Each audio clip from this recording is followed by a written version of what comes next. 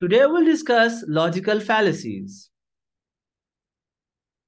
And we are going to discuss fallacies of insufficient evidence. First kind of insufficient evidence was discussed in the previous lecture.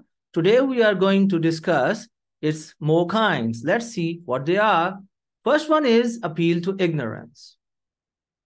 When an arguer asserts that a claim must be true because no one has proven it false, or conversely, that a claim must be false because no one has proven it true, so that kind of fallacy will be called appeal to ignorance. Let's see its examples. There must be intelligent life on other planets. No one has proven that there isn't. Second example is, there isn't an intelligent life on other planets. No one has proven that there is. Each of these examples suffers from the same basic flaw. What is it?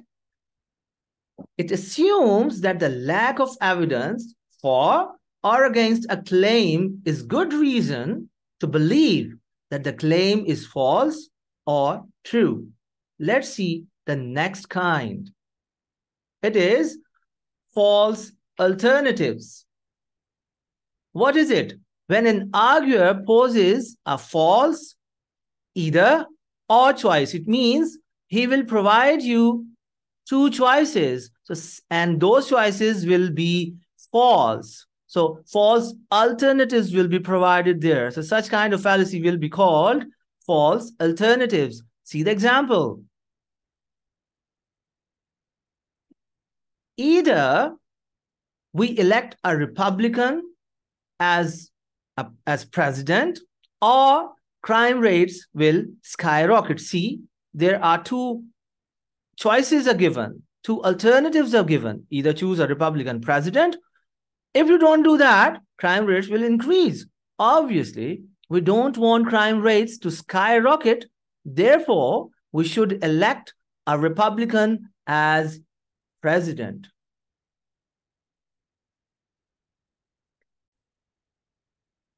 In this example, if you see, the arguer claims that there are only two relevant choices, when in fact there are more than two.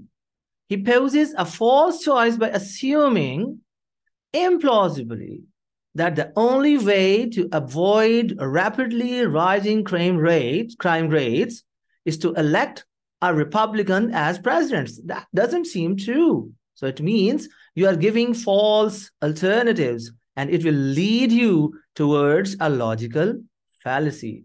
Let's see the next one. Next example is, there are just three types of base hits in baseball: a single, a double, and a triple. See, in the previous example, we were giving two alternatives. Here we have three. So it is possible that we can have more than two alternatives in the argument. So see, Slugger got a base hit but didn't get a single or a double. Therefore, Slugger must have gotten a triple.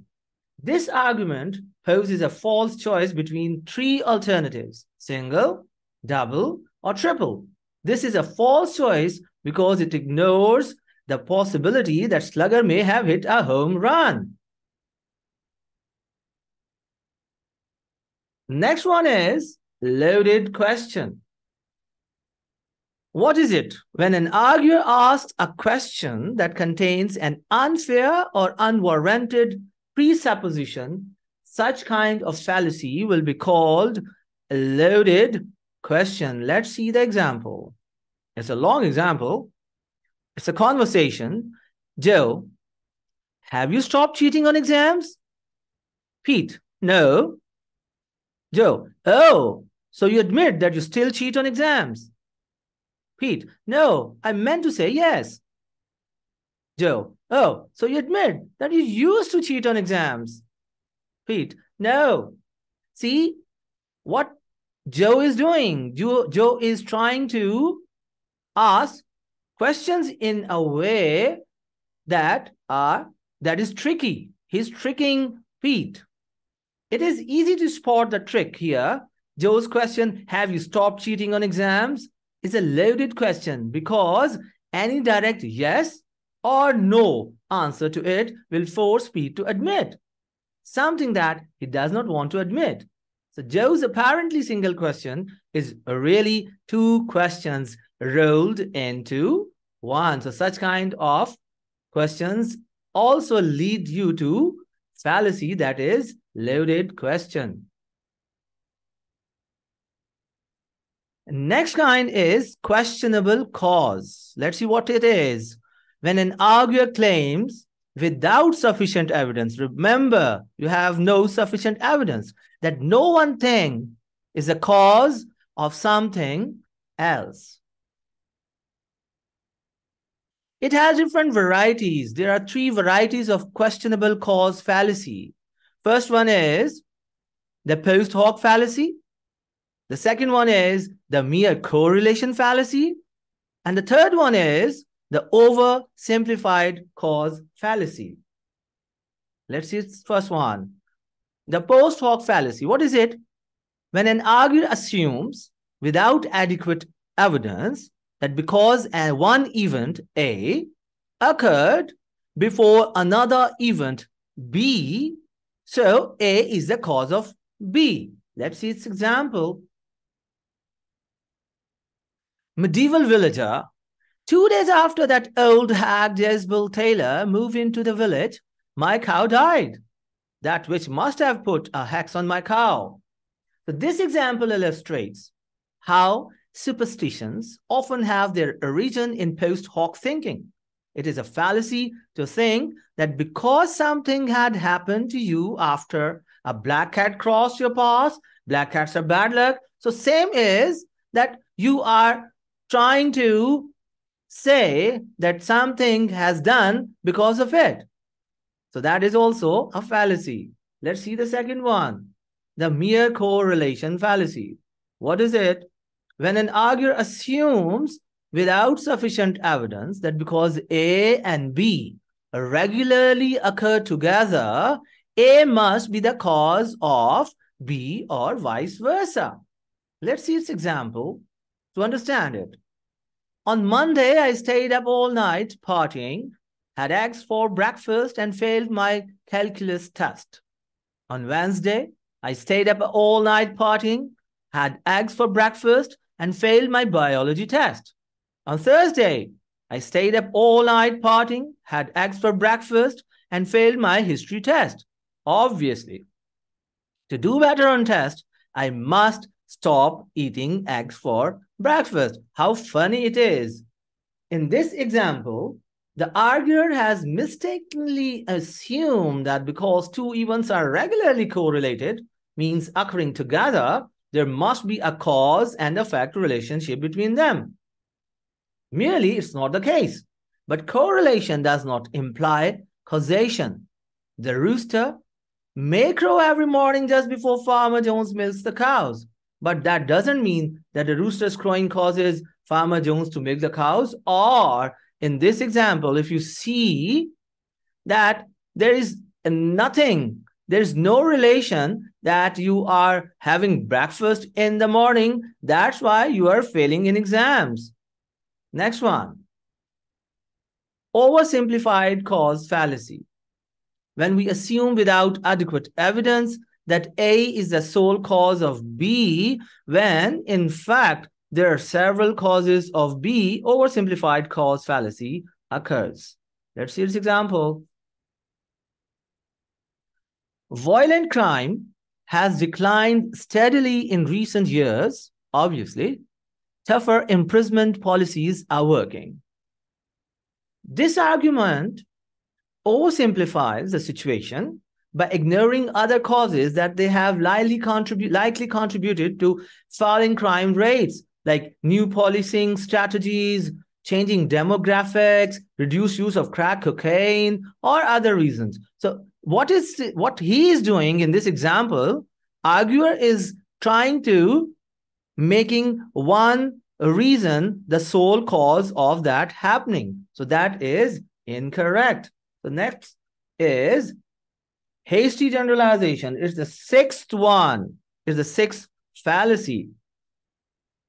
So when we draw a general conclusion from a sample that is biased or too small, hasty generalization occurs. What is generalization?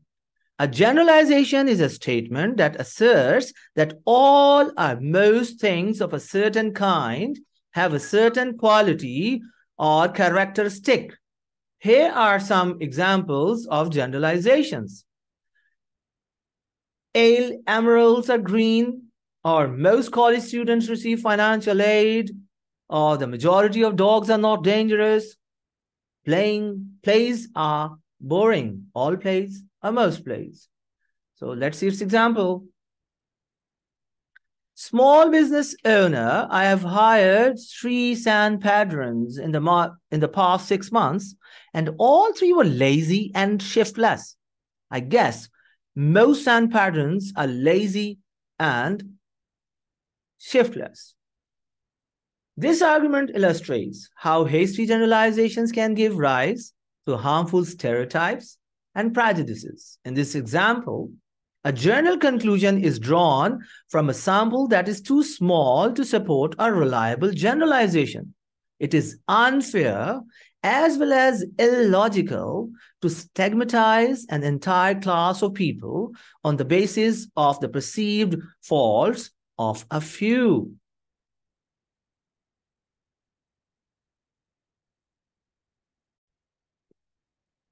Now we'll move to the next one. It is slippery slope. What is it? When we claim without sufficient evidence that a seemingly harmless action, if taken, will lead to a disastrous outcome, that fallacy will be called a slippery slope. Let's see the example. Bans on so-called assault weapons must be vigorously opposed. Once the gun-grabbing liberals have outlawed assault weapons, next they'll go after handguns. After that, it will be shotguns and semi-automatic hunting rifles. In the end, law-abiding citizens will be left totally defenseless against predatory criminals and a tyrannical government. If you see this example, you will notice that this argument has 3 basic patterns. The arguer claims that if a certain seemingly harmless action A is performed, A will lead to B will lead to C, and so on to D.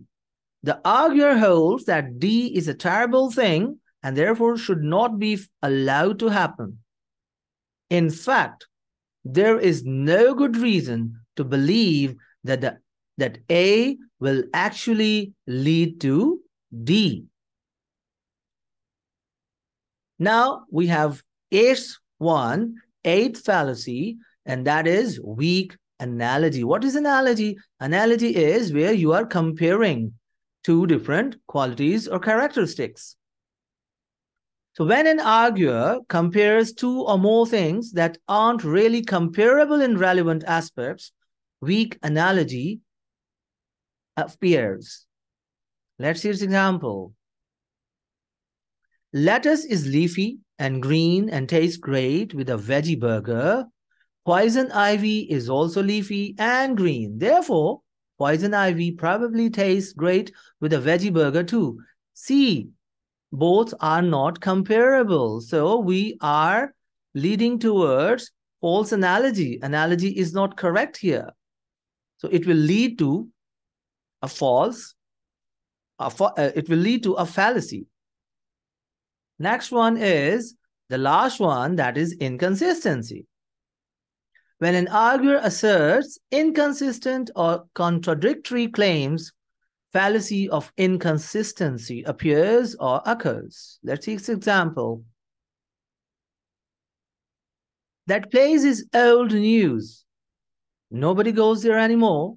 It's too crowded. See, what is it? In first sentence is saying it's an old news and nobody goes there anymore. And then Suddenly he says it's too crowded. If nobody is going there, so how is it possible that it is too crowded? So it means you are giving contradictory arguments. Your premises are not your premises or your argument is basing on contradiction.